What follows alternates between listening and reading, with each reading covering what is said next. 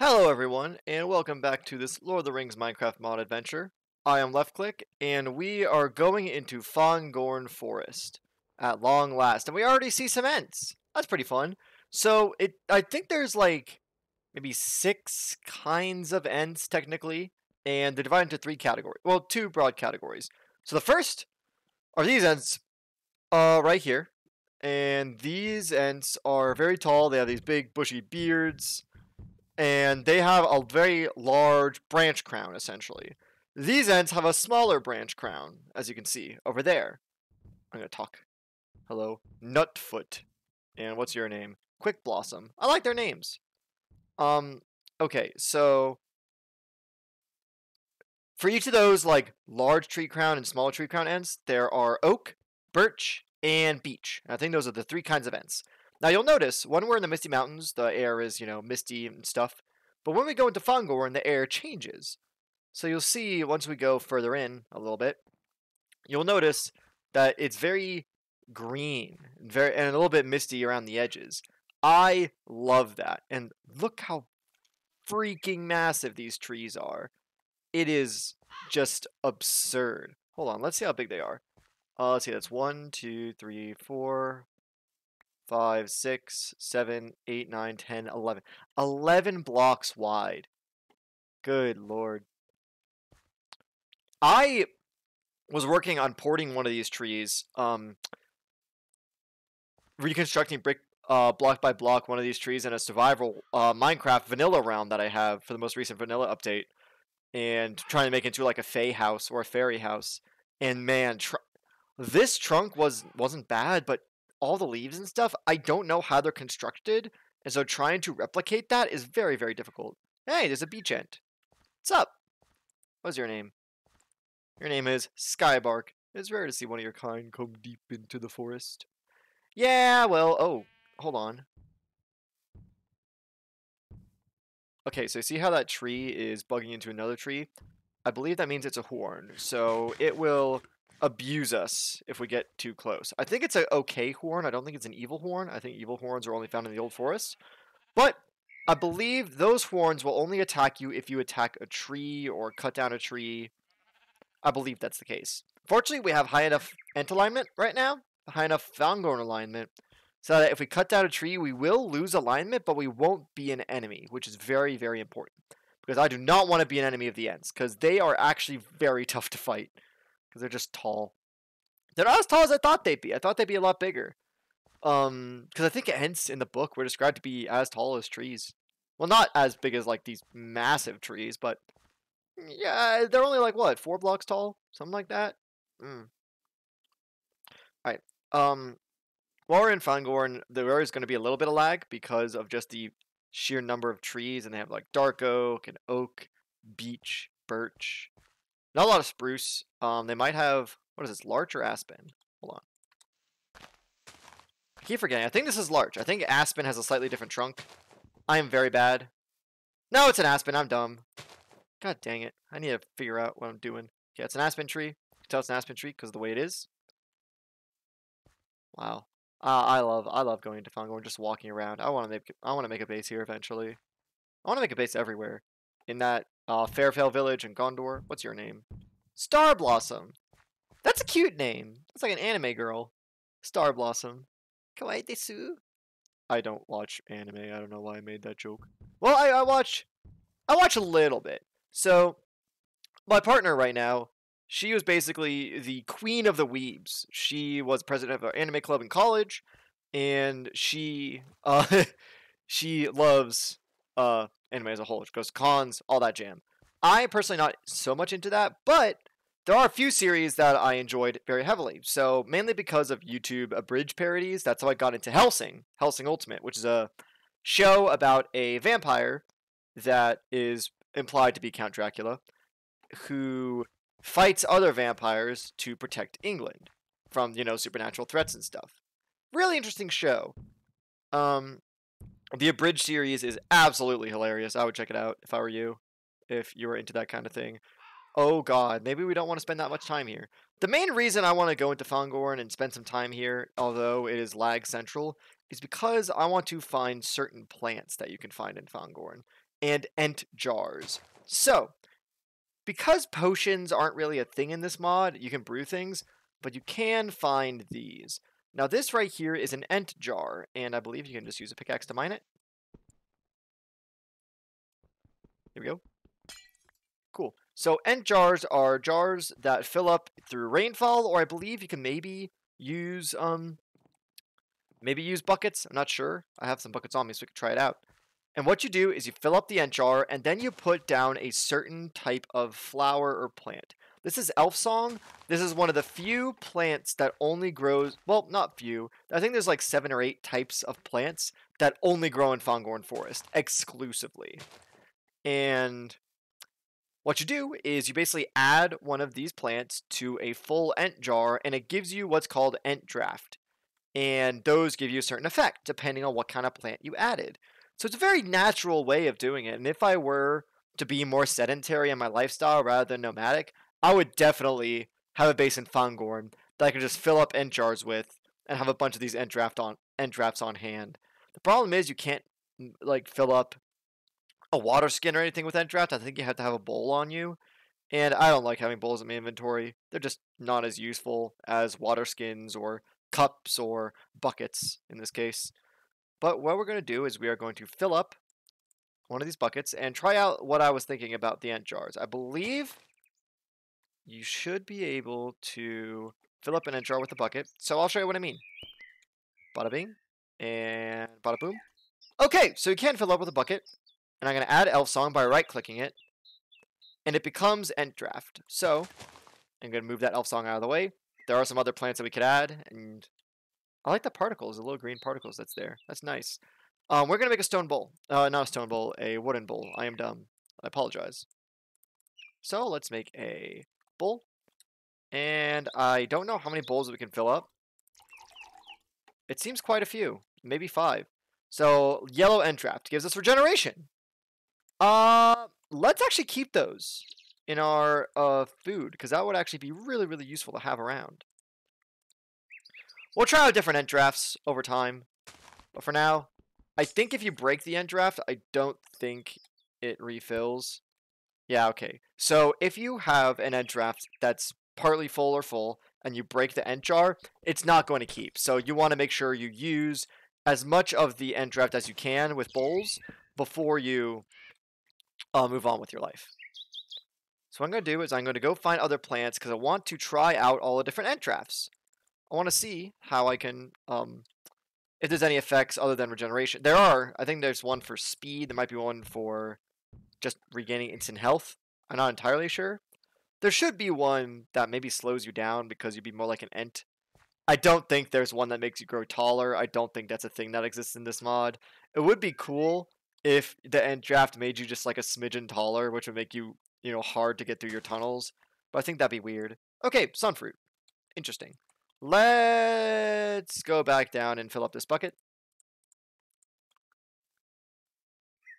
Let's fill up both of these buckets, actually.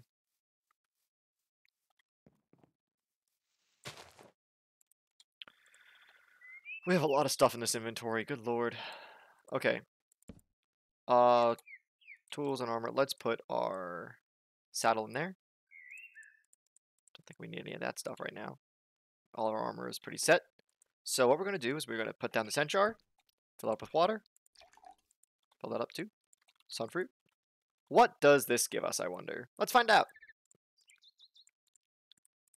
Okay. More bowls. It gives us fire resistance. That could be useful, especially if we go to Isengard again and we get pranked by a flaming orc bomb. Alright. That's good. Let's keep storing up these ent drafts. Alright. Just get rid of that. And continue on our way. This is fun. I like collecting plants. I'm an herbalist. I like doing that. Nature. Do we have room?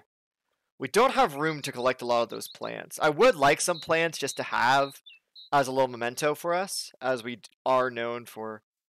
Well, now that I think about it, do we have any dark oak in our orchard of trees? I don't think so. I think we're missing dark oak. Let's go get some dark oak, because I think that's one more plant to add to our menagerie, and we got another plant. Excellent. So we can make an end draft with that once we get some dark oak saplings. And I think we're on top of a dark oak plant now. No, this is a regular oak. Let's get up to a better view. Wow. Look at all the trees. And the ents are a little bit fewer and far between now. Man, I love Fangorn. Look at that. Is that a giant beech tree? Man, I like the giant beech trees the most. Although the oak trees are very classic, the beech trees, just because they have these golden leaves, oh, they look so pretty, man. I'm just a sucker for trees. You all know this. This is definitely just a thing that exists for me, but good lord. All right. By the way, thank you to Critical Wiki 93. I think that he was someone who commented the trick about instead of waiting for rainfall to clear up your ent jars, you can just use a bucket. I didn't know that was a thing you could do. I'm a little bit of a fool for that. Where the hell is a dark oak tree? I thought this was one here. Am I a fool? I am a fool. Where are the dark oak trees? I would very much like to find one. I wish some of these giant trees were made of dark oak. That'd be pretty cool, I think. Okay, here's a dark oak tree right here. I think the leaves are a little bit shorter. The leaves are basically the same though, aren't they? Like between dark oak and regular oak. I think they might be slightly darker from a distance, but when you're up close like this, I just can't tell. I'm just a dumb boy. Okay, cool. Got those. Let's put those in our nature pouch. Excellent. Let's continue forth to try and find some good plants. And I believe that's a horn right there. It shouldn't attack me because it's a good boy. Unless I cut down a tree or smack an ent, that horn should not attack me. I do not want to deal with it, so I'm not going to bother with, showing you how it attacks because I do not want to be abused. Alright, so let's keep moving. I'm going to fill up an ent jar and see what this one gives us. Alright. Hello? Did I not? Oh, did I not fill it up? Okay, there we go. Tears of Yavanna. It's green. Wow, that's pretty cool. Sorry, the lighting here is a little bit off. Wait, hold on. I was trying to put down the crafting table here, but it seems like that's a horn that I was trying to put that on. No, that's a horn. Are you both horns? Okay. Wow, that's menacing. Trees just standing there, waiting for you to make mistakes so they can abuse you. Okay, speed, haste, and strength. Good lord! That's so good! I'm gonna keep you. Speed, haste, and strength? That's very useful to keep around. I mean, fire resistance is kind of situational. Regeneration is always good. But speed, haste, and strength, that's so awesome. Alright, Tears of Yavanna. You are great. Might keep some of you around so I can make some ent draft really quickly. Except I can't do it outside of Fangorn, which sucks. Fangorn, rather. Okay. Let's keep going. Okay. There's a boulder here. Alright, that's cool. Trying to look for more plants. Man, I love how Fangorn looks. It's so beautiful. Like I like the greenish haze that's around it. I think that really adds to the flavor of it. If it was just like this blue fog that you usually see in Minecraft, it would be less mystical or less mysterious, but the fact that you have this greenish haze and you see an outline of this great tree further on, it just seems endless. Like the greenery of the leaves around you just sublimes all the air. And that the very nature of Fangorn itself is suffusing the entire area. It's very cool. I love like the enchanted forest thing. That's why I like Lothlorien too.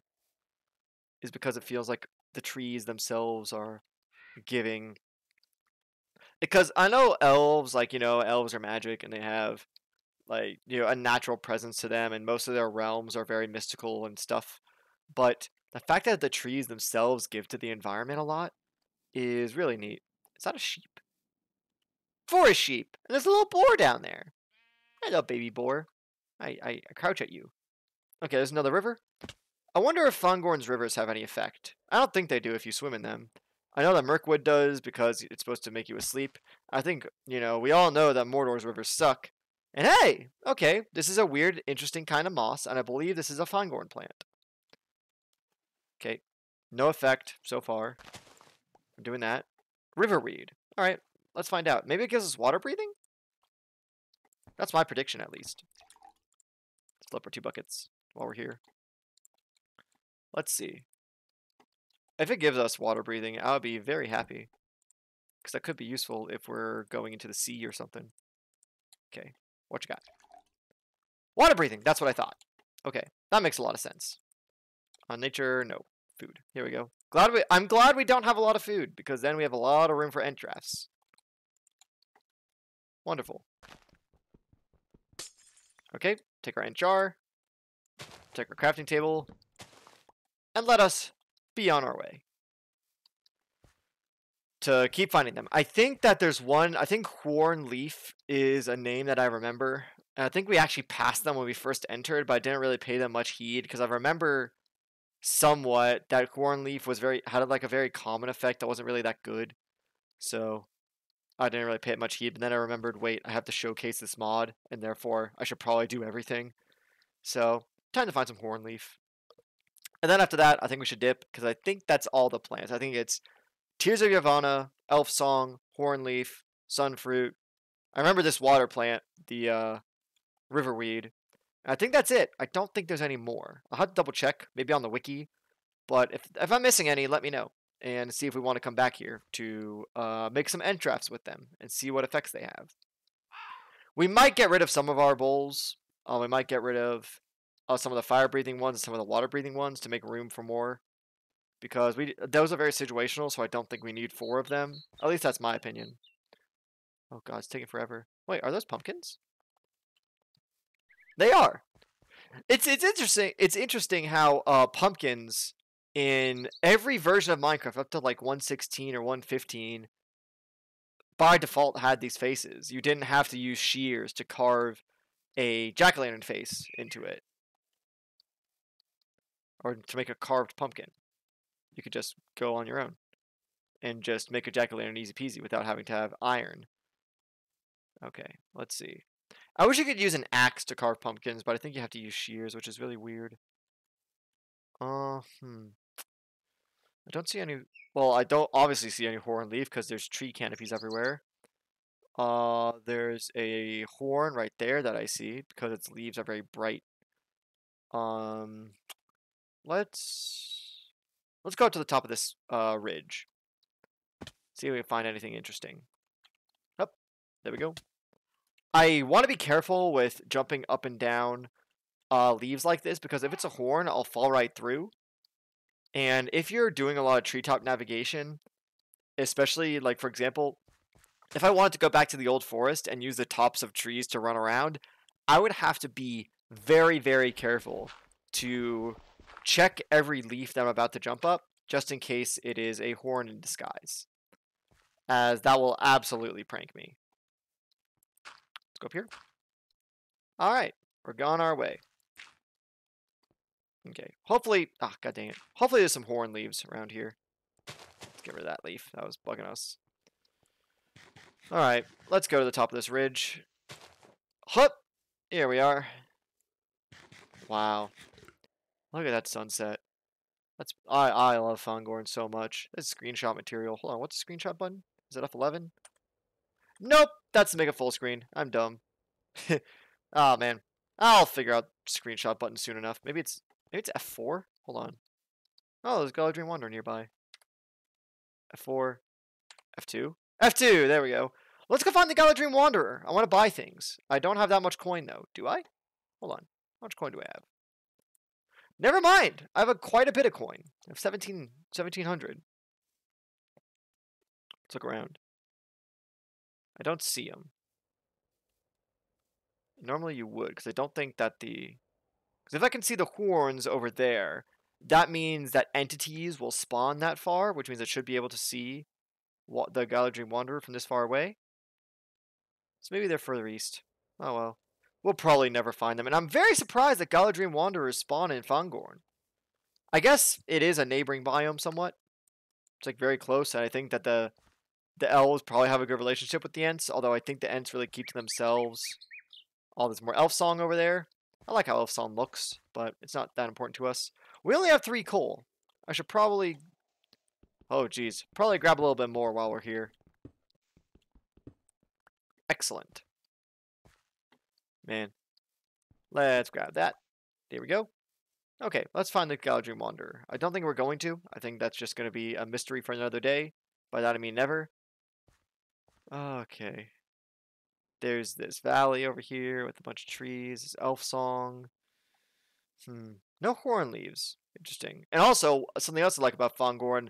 No evil people spawn here. I think that the edges of Fangorn, which are down here, the Fangorn Wasteland, people can spawn in. Evil people like Urukai and stuff. But I don't think they can spawn in the Fangorn Interior. And speaking of the Fangorn Interior and the Fangorn Wasteland, what I want to do is how about we head south to the Fangorn Wasteland and beat up some Urukai.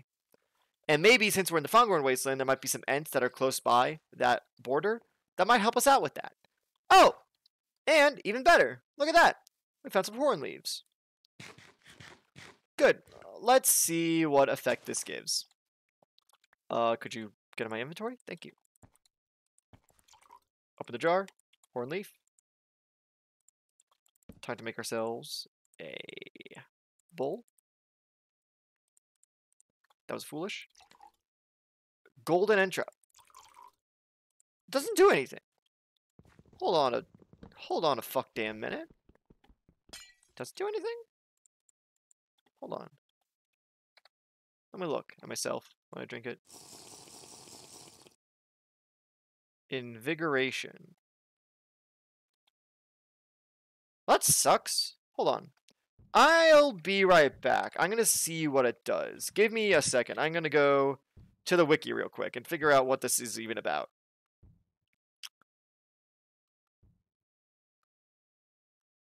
Horn leaf. Here we go.